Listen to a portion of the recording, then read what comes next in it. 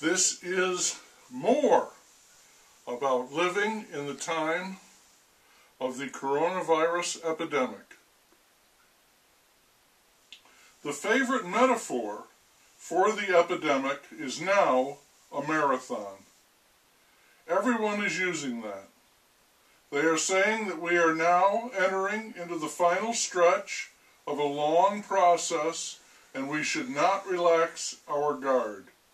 They are calling for masks, above all else, social distancing, groups of no more than 10, and hand sanitizing.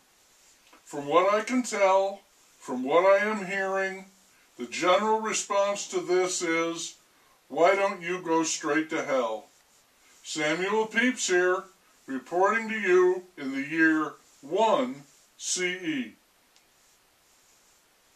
When he took office, the vaccines were already in the pipeline, and he had nothing to do with that. But the PM, who prefers to be known as Mr. Vaccine, continually boasts about the huge numbers of people who have been vaccinated. He ignores the economy and the southern border, but he can't get enough of the vaccines. He wears a black mask, and he urges caution. The field mouse has sworn an oath to wear a mask until he dies. So-called health experts are now discussing a fourth wave of the virus.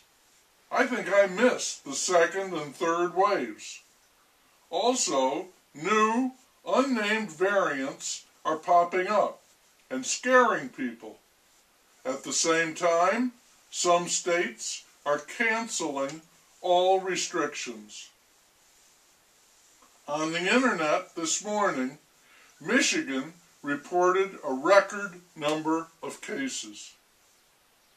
The field mouse, like a volcano, has issued what he calls Consolidated Health Orders, CHO.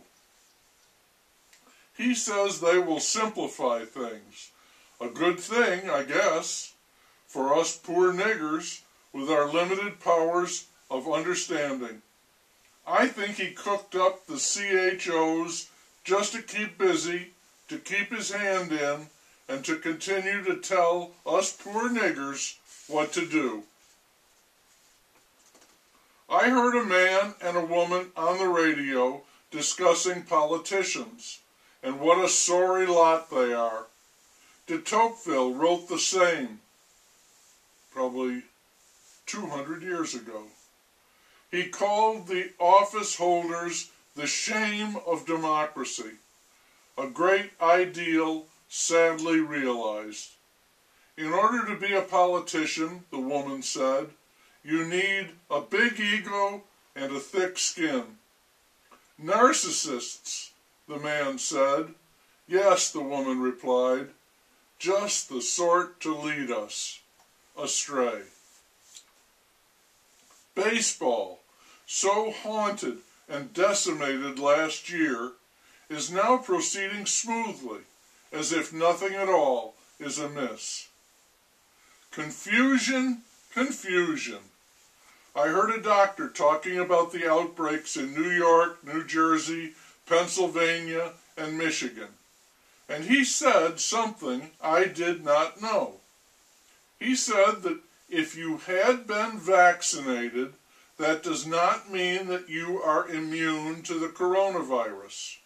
You are still susceptible, he said, and as if you did not have the shot.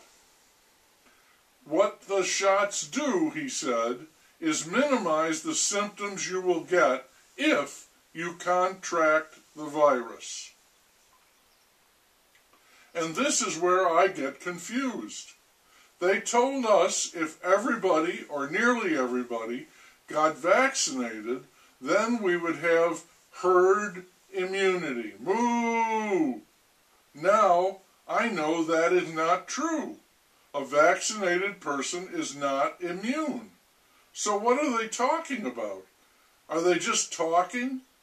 It is very, very frustrating living in this fog, which is the coronavirus epidemic. Yet another mass shooting in South Carolina. 3 adults and 2 children dead.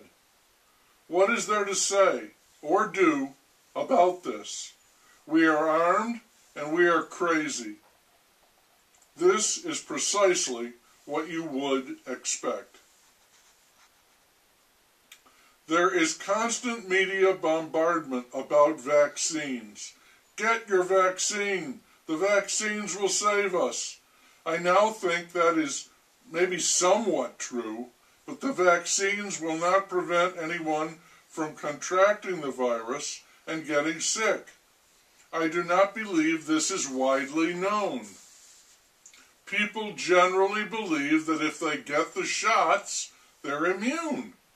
When people who have been vaccinated start getting sick, then I believe we'll see how we really stand. The PM is making noise about executive orders for gun control. He will go ahead and do that in order to save us and not appear, God forbid, to be at a loss as to what to do. Anything but that.